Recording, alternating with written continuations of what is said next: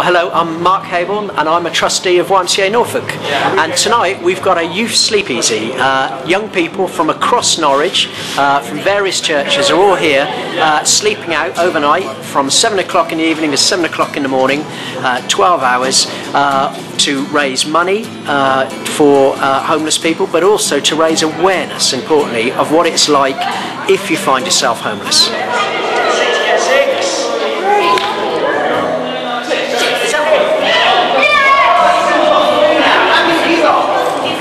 I'm Rob, I'm with NYFC, which is Norwich Youth for Christ, and I'm here to just raise awareness of homelessness and to sort of raise money to help YMCA, which do brilliant work with homeless people, to sort of show people that we really care about homelessness and that it is a real problem and it needs to be stopped and eradicated. The purpose of this sleepeasy is to raise awareness and to raise some funds, and also just to get another new generation of supporters, just people who know what we do and why we do it, and obviously to give them a bit of an understanding of what it could be like living on the streets.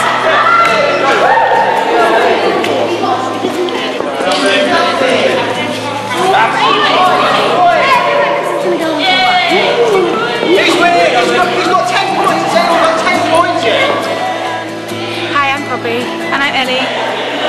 We're with the YSESept Gospel Choir.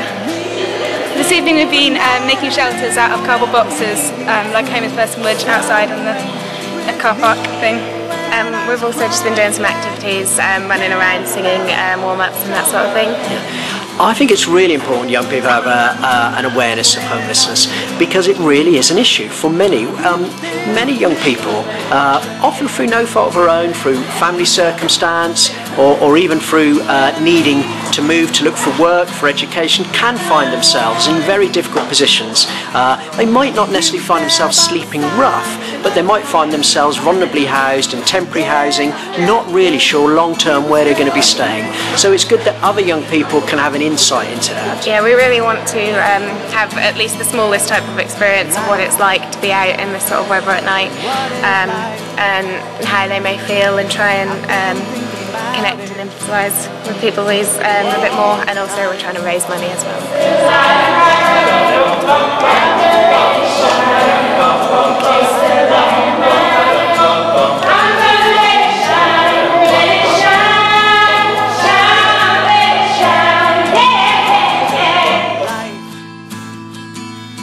So fragile, we live here today,